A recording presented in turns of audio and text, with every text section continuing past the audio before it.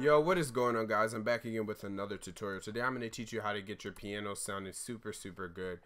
We're using the FL Keys plugin because in my opinion, it's really bad and I don't really like it. So I'm going to show you how it sounds without effects first.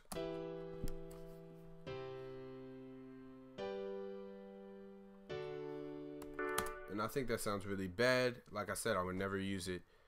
In my opinion, it sounds really bad. So I modified it a lot. And I'm just gonna start with the filter. First, I have a Fruity Free filter. It just muffles the sound a bit, and that's the sound that I was going for, and that was what I was happy with. So next, I have a Camel Crusher.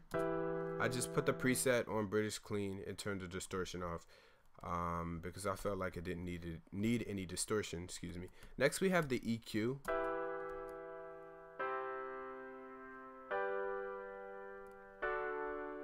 And what I did with the EQ is took away all of the low frequencies of the piano, and it sounds really good to me. So like I said, go with well, like I always say, go with what sounds good to you.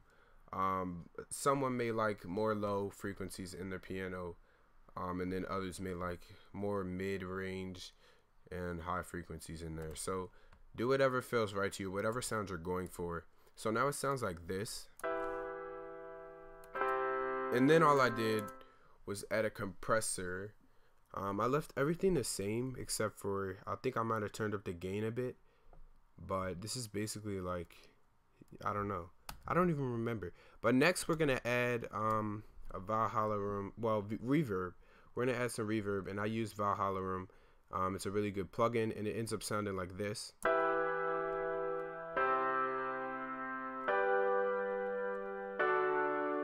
So I wanted to open up like the upper mids, I guess, to the high frequencies, and so I put a mid and side EQ on it. And then up here we have a left and right EQ.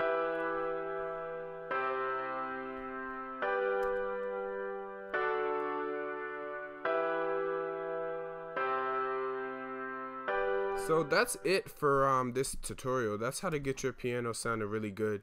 Now the preset is going to be available in the description, the mixer preset. I'm just going to leave it there for you guys. You can use this for trap. It's really good if you're making trap music, in my experience. But thank you guys for watching this tutorial, and I'll leave the preset down in the description.